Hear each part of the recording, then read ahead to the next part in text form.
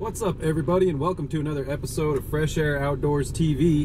I'm doing something kind of fun today. I'm gonna go catch little tiny fish because my buddy Shane, you've seen him in some other videos.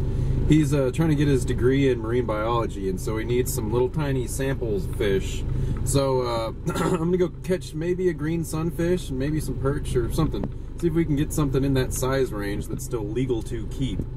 So, I'm about to head over to a little creek and see if I can't catch one. Okay, so I wasn't recording because I didn't think I was actually going to catch anything, but here, check it out.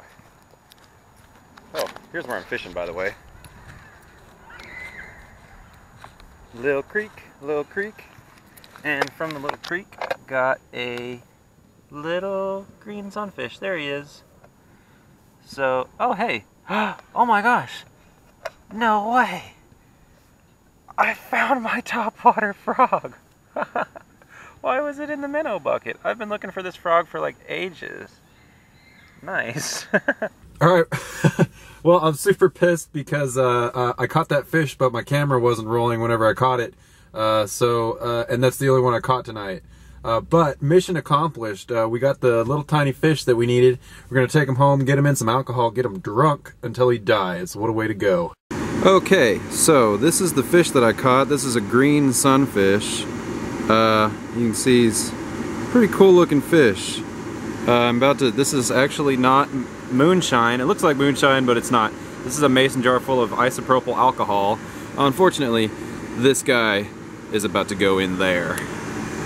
Okay, so quick update. Fish has been euthanized humanely. For those of you who are wondering, killing fish with alcohol is, I guess, like a scientifically approved method of euthanizing fish or something. Anyway, there's a slight change of plans. Shane called me and said not to put it in just straight up isopropyl alcohol because within a couple of days the fish would lose all its color. So I put it in a mixture of water and alcohol and froze it.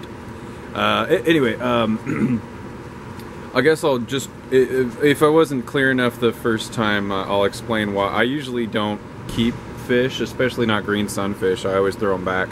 But this is for a science project that Shane is doing at Texas A&M. Hey, what's up, dog? What are you doing?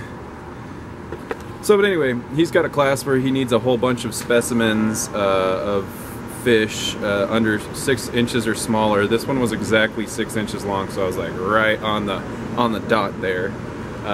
So yeah, anyway, that's what I'm going to be doing. I might make more videos like this, I might not, who knows, but I am going to be keeping specimens to ship them off to old Shaney boy down in Galveston. So thank you guys so much for watching, and tune in next time for more outdoor adventures.